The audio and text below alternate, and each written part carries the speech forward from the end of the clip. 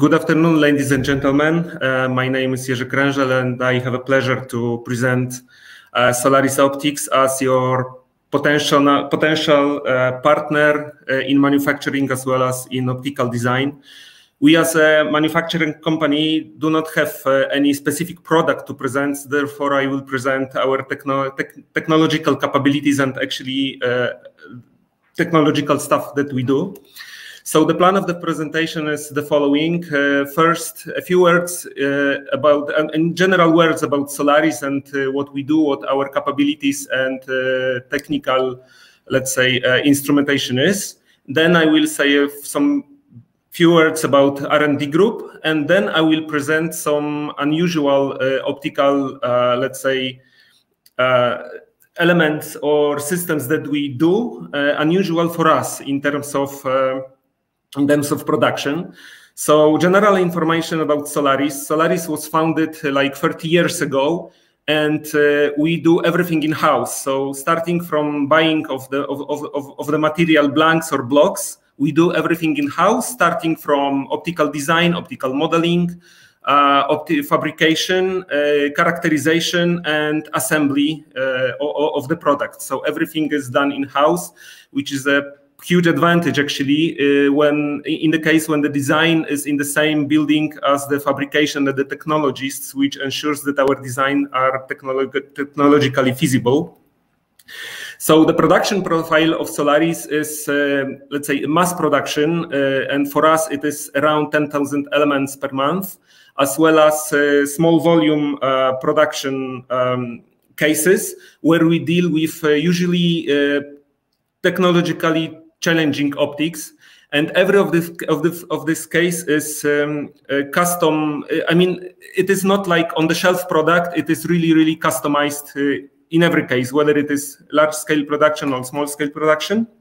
So basically, our production profile is focused on passive optical elements, which is the lenses, mirrors,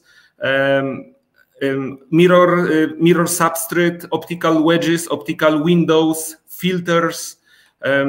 Also some small assemblies like achromatic sets, as well as more complicated assemblies.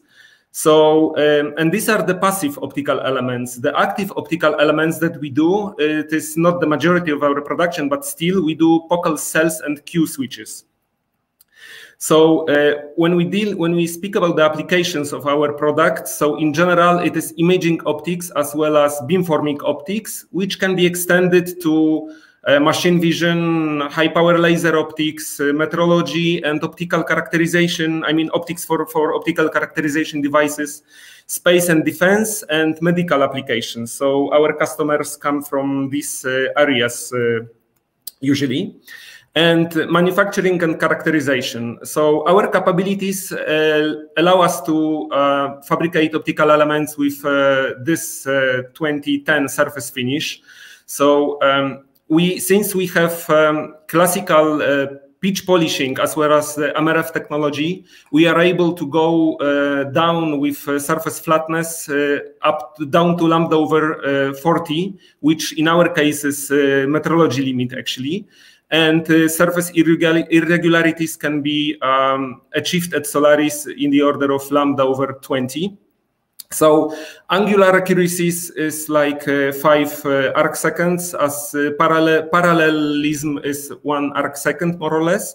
The surface roughness that you can achieve starts from 0.35 nanometers.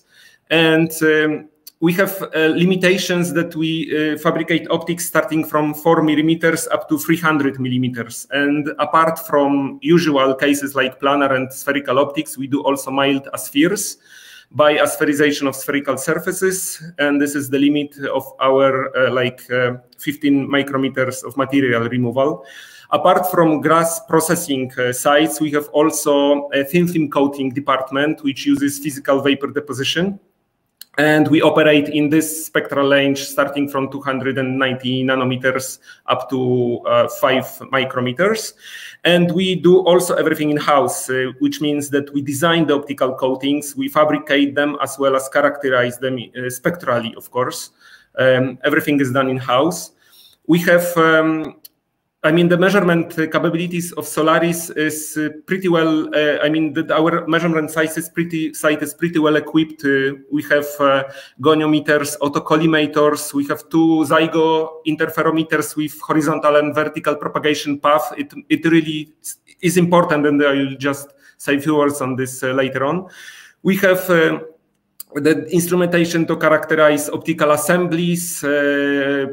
Characterization of surface micro-roughness, surface wavefronts, so surface forms. So basically, everything is characterized at Solaris. Apart from the technological side with the measurement, fabrication, as well as film coating, we have our R&D group. And as I said at the very beginning, the group always cooperates with technologies. Therefore, our optical designs are pretty matured and always technologically feasible. We use ZMAX in geometrical wave regime modeling. We use Inventor and Nastran to model and also design mechanical, let's say, elements for our optical elements as well as assemblies. We do technological studies, we do feasibility studies. We can also advise our clients and just propose some modifications of their designs in order to make them technologically feasible. So this was like a general picture of Solaris, but now I will say a few words about more sophisticated optics that we do. So examples of unusual cases, at least for us, is like optics with a hole inside, optics with hole, as well as some coatings, absorption coatings. We do also prisms which are polished from every side, actually. We do some spherical optics, but it is like a strip optics assembly. It is a free lens achromat, actually. We fabricate lenses with special shapes, which are often required by customers for their precise assembly, let's say, procedures. As well as we can fabricate really not only rotary symmetric shape. This is an example of zero-dur block, which was also fabricated at Solaris. Some real case example, I mean, a specific case, example case was a cylindrical mirror with really large radius for auxiliary telescope of very large telescope of ISO.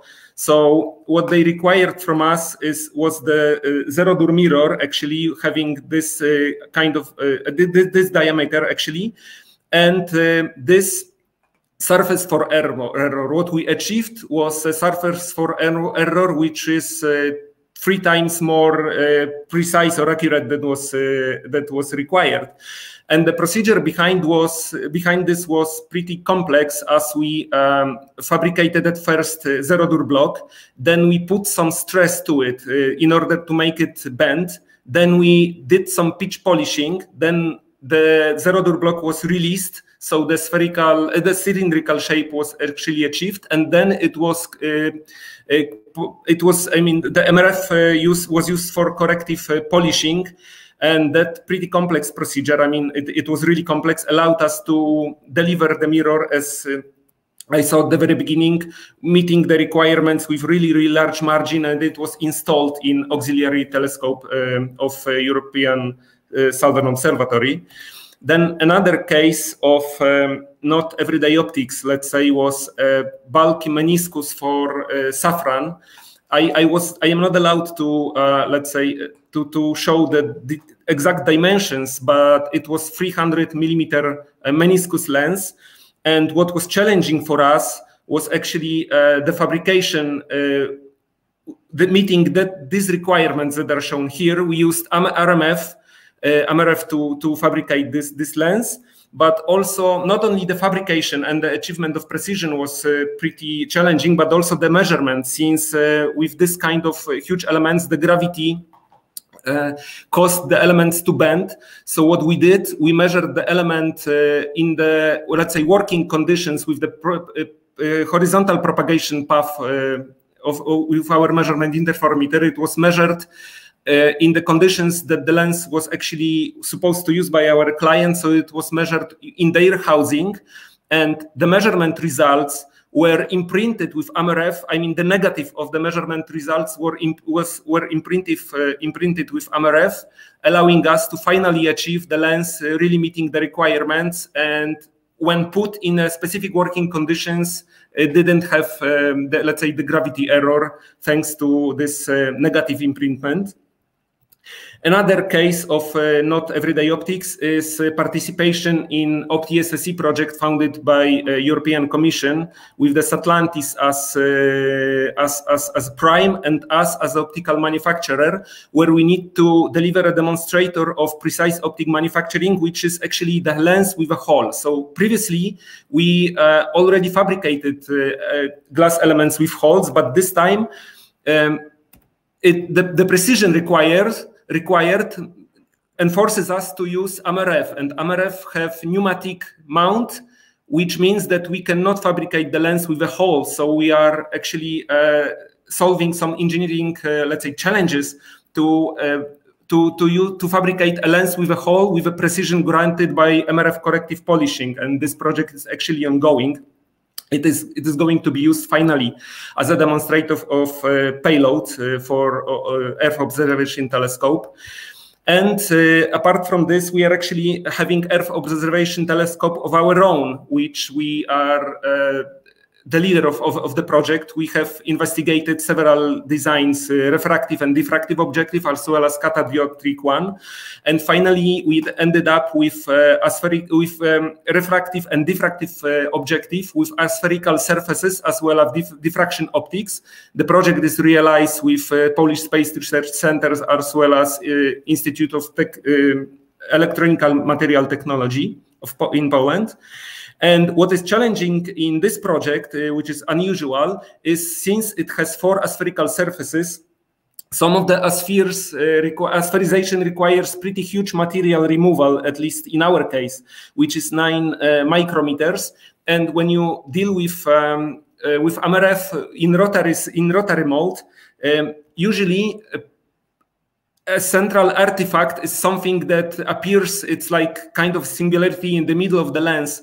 And we managed to push the fabrication to the AMRF limit.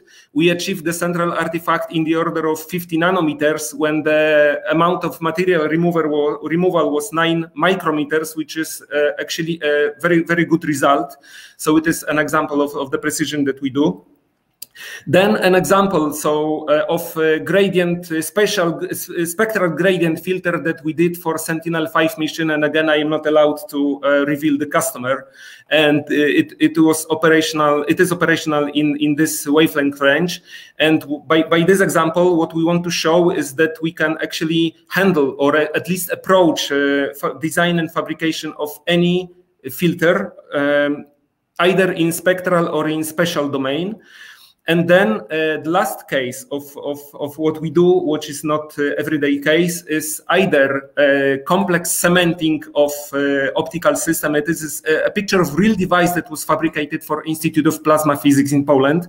So it is a beam divider and recombiner at the same time. And apart from this complex cementing, we do optical contacting, in which we are pretty experience, since from one side we do it for technological purposes, and this is a picture of set of prisms optically contacted to a glass holder for the further fabrication, and this is a picture of optically contacted beam splitter. And what we are going to do next with the optical contacting as well as complex cementing is that we are actually in the start of realizing of the grant of femtosecond pulses welding. So basically, I just gave some examples of complex, at least for Solaris, optical fabrication, just trying to encourage you to treat us as a potential partner in both, either large-scale production or sophisticated or unusual cases of optical fabrication. And yeah, the presentation was pretty brief, and we are happy to answer some questions. So please visit us at our booth, and the link is given here actually. So I thank you for attention, and yeah, we are waiting for you at our booth. Thank you.